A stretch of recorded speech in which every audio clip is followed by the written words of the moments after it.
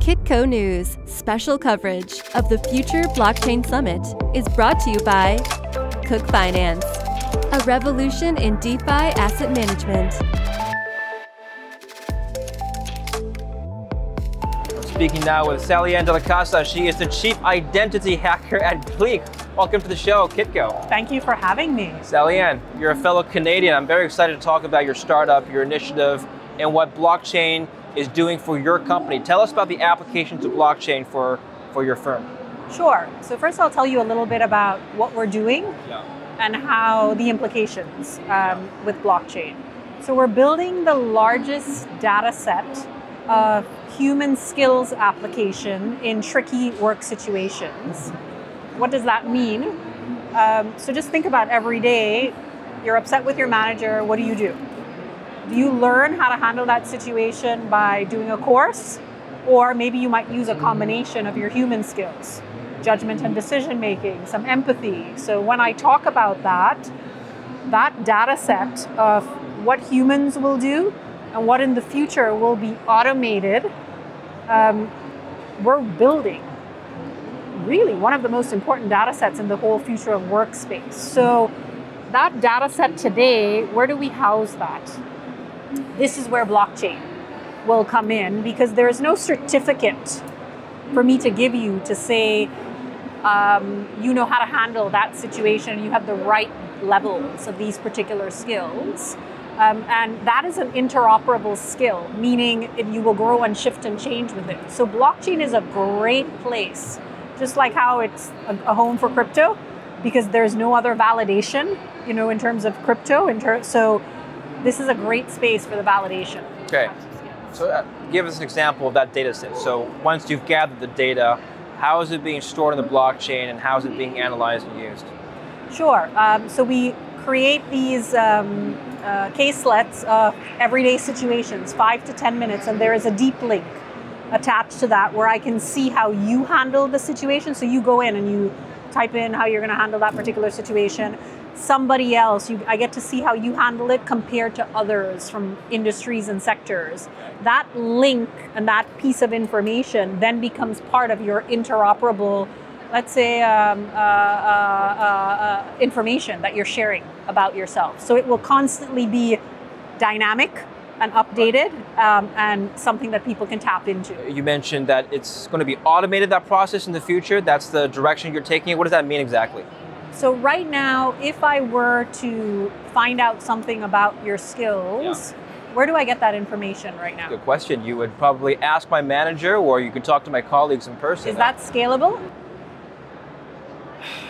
Well, if you make a lot of phone calls a day, I suppose you could, but no. Okay, interesting. So automated means if I constantly keep dropping you and others into these situations, 5-10 minutes a day, you're getting this constantly, whether it's on WhatsApp or your flow of work, I'm allowing you to build a data set about how you think and how you apply in a dynamic way. Very short, so it's not a long 2-hour course, 5 minutes every couple of months. You're just kind of showing your quality of thought, of applying your skills in these situations. And I also I do not show you in isolation. I show how you handled it and then compare to 5 others, maybe from the same industry, different sectors. So people really get a 360 of you. So I don't need to call your boss and I don't need to call a reference. I said, wait a minute, look how he looks compared to the CEO of Microsoft. I need to talk to him. And all of that information is what will sit on blockchain. And are you integrating machine learning into this process as well? Absolutely. So right now it's a quantitative, qualitative, and 360 feedback loop process. So we're learning how you think. So we actually can tell after a couple of these whether it's you answering or not, because that's going to be the next thing. How do you verify that information? And we are constantly looking. So the quantitative part is simple enough. How often are you doing it? Are you doing a robust response to that situation? The qualitative, a little more in depth. We know what a technical correct answer is. How close are you to that? And the 360 feedback is not calling someone else, but having others who answered the same situation, looking and seeing how you answer in context of them.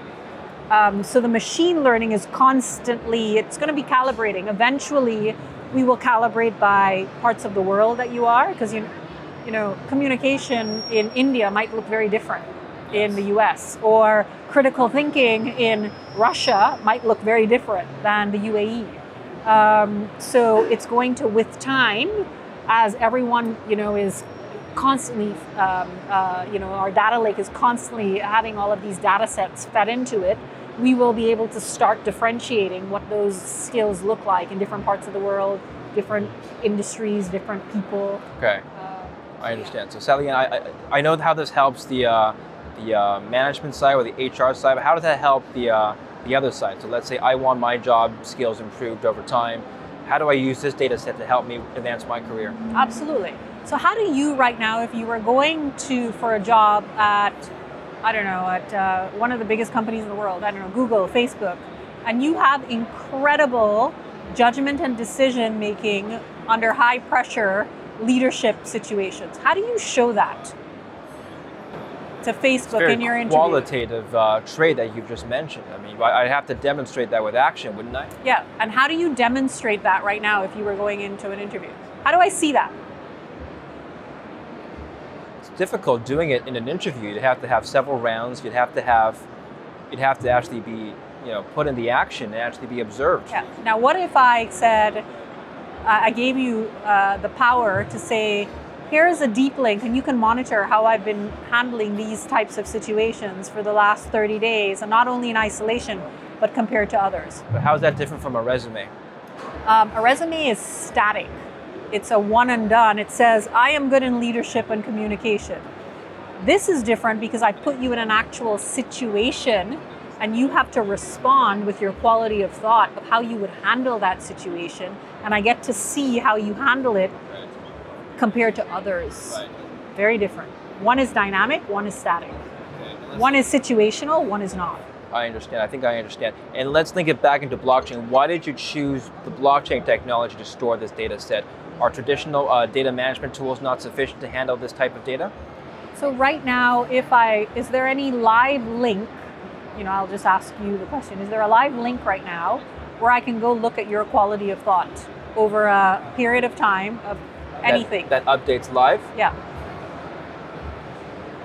I think it would depend on the end user having to update that information themselves, wouldn't it? Yeah. Or maybe the closest thing you might say is, I can go look at your Twitter feed and see how you think about things, but that's very open-ended, right? But if I wanted to see in a very closed frame, how you think for a particular job role, you want to be a cybercrime analyst, and I'm really looking at your level of creative and critical thinking. What if I had a data set of situations involving that role, and over a period of time, I can see how you handled situations in that role compared to others? That's why, that's actually what it is we're doing. So that right now doesn't exist. If you go on a job portal, you don't have that information. It's very static. My resume, this is where I got a degree from, this is where it's static. And blockchain is more dynamic in a way it handles the data. Okay. Absolutely. It's verifiable, it's. This technology already exists in advertising, does it not? When you have machine learning and AI analyzing consumer trends and predicting what you're about to buy. Is that similar in concept? So eventually, when the data sets get large enough, certainly, and if we open up, clearly when all of that data set is open up, you can start doing predictive, analytics on it. Right now, who's building that data set? So think about traditional learning platforms right now, LinkedIn, Udemy. Are any of those showing the quality of thought of the users as they're learning? Or are you just doing multiple choice and watching videos? Well, they might have the data on the back end, but it's not being shown, I guess, on the front end, right? But have you ever taken a course where you are given a bunch of situations and you consistently have to keep responding on how you would handle those situations? Right, yeah, it would be just multiple choice. You're right, mostly. Does that tell me a multiple choice? The depth of your quality of thought? Or that you're really good if you were given the options to spot the right option? Okay, so you'd have to input more dynamically with longer form answers and perhaps behavioral observations That'll be very interesting. See, I'm quizzing you right now. Yeah, no, this is great. This is great. You're testing my knowledge, which is very limited in this space. You're doing very well Okay. because you're answering. You know, often it's, you know, is there something there, and where... Is this data going to be used for your tool, by the way? That would be hilarious. Yeah, pull David Lin's performance in this interview and use that for your database. Novelty seeking, curious, yeah, exactly. Right? Thinking on his feet. Well, can you actually, that's a good point. I mean, what kind of mediums can this use in terms of data collection? Is it just text? Can it scan video, audio? Can it scan? So eventually I will be able to. So, you know, I've already kind of A/B tested audio. The problem is audio to text, because our algorithms are text-based. Right. So audio to text right now, the technology, even the best, is still weak. You know, you just need to have one foreign accent in there and it throws everything off. Right. So eventually I think we will get there. But as of right now, primarily all the means we're using, we're translating into text to be able to have a real accurate read. End users might be worried about privacy. Are you thinking of sharing this with third-party assets? So users control their information. Everything is interoperable, meaning we're a big believer in users' rights, right? So all of our users, whether it's through our big corporates or, you know, regular B2C users, they own their information. Most users we have found, we have now given them the tool for the first time to really stand out against someone else. Right. So they are actually taking the deep links and they're appending it to their LinkedIn profile. So if you go right now on LinkedIn and you put in Gleac, you'll see we have thousands of employees. We can't afford yet, thousands, we're a startup, thousands of employees. What has started happening, and this is where you're looking at user behavior, they started appending it so that employers can actually click on the link and go in and see how they think compared to others. What other applications do you see coming out of this technology in the future? Some really significant ones. So the entire future of workspace is coming down to what is going to be automated and what is a human going to be able to do. So this data set of what are the situations of the things that humans will be able to do and why, and even if why could it not be automated? Or if we wanted to automate this, what is it that we have to impersonate of humans? This is the data set that we're building. The biggest key takeaway that I got personally from this conversation is that this technology is very much scalable. And because of the scalability, you could potentially see entire nation states use this for intelligence gathering, could you not? Yeah, absolutely. I mean, absolutely. We've seen LMS systems coming to us to map, you know, the entire HRMS system, their learning systems to these little microsystems. So there's a lot of, as I said, it's a unique part of, you know, unique data set. So maybe you and I don't even know yet what the use cases are of this, but I'm pretty excited about what we're building. Before I let you go, Sallyann, what is your personal background? How did you become Chief Identity Hacker? What does that even mean? Like, what exactly do you hack? So what am I doing, right? Think about what I'm doing at Gleac. I'm hacking the mask of identity, right? So all of us put out in the world this resume that says this is who we are. And if I were to really ask you, you know, what is that representative of in your everyday interactions and situations? It's such a tiny part. And there's no tool, you know, that, you know, I mean, there are personality tests, but we're not one and done.